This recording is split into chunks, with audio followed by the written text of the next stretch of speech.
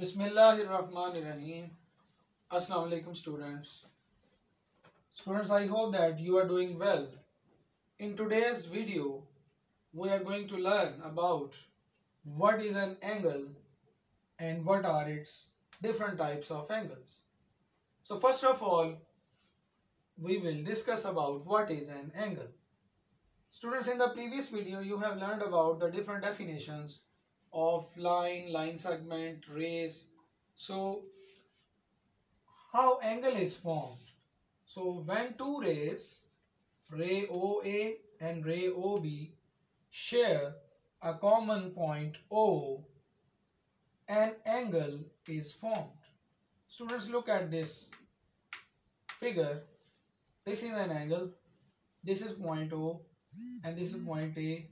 So it's ray OA. And here the point B. So OB is the another ray. So when two rays share a common point, they will form an angle. Students, point O is known as the vertex of the angle. Here, look at this figure. Point O is the vertex of the angle. And OA, ray OA and ray OB are the sides or arms of the angle. So OA and OB, these are the sides, side OA and side OB, these are the sides of an angle, right?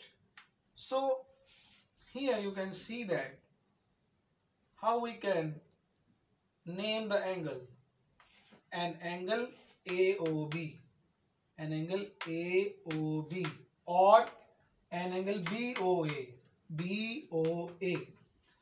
Students, we can write the angle as this angle. This angle can be written as angle AOB or angle BOA. This is the symbol of an angle. This is the symbol of an angle. We can also write the angle as AOB, and look at the point O. There is a caret sign or hat sign on the above point O. So it's an angle AOB or BOA. So angle is formed at point O. Point O is the vertex, so that's why O is in the center on the middle of the A and B. So angle AOB or BOA. Students, this is the definition of an angle. I hope that you have easily understood. Now we come to the types of angles. Look at this figure. You can see that here this angle is called an acute angle. So an acute angle is greater than 0 degree and less than 90 degree. So this angle is called an acute angle. Now we come to the right angle. This angle is exactly equals to 90 degree. You look at this square. This square means it's a right angle. It is equal to 90 degree. So this angle is greater than 0 degree and equals to 90 degree. So it's a right angle.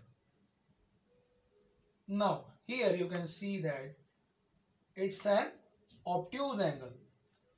This angle is greater than 90 degree but less than 180 degree. So this angle is called an obtuse angle. Now here come to the reflex angle.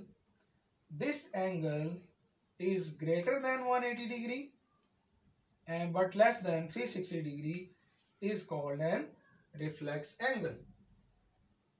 Now students, we come to the next type, that is the straight angle. You can see in this figure two rays. Ray, it's a vertex point. So one ray is on the right side and one ray is towards the left side.